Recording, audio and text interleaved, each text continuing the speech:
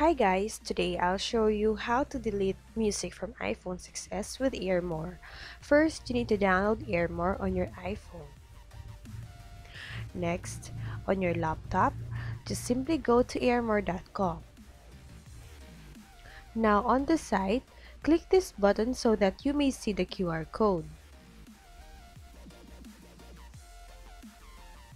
Once the QR code appeared, launch AirMore on your iPhone and simply click the Scan to Connect button so that you may scan the QR code using the phone's camera. Next, tap this button to confirm the connection.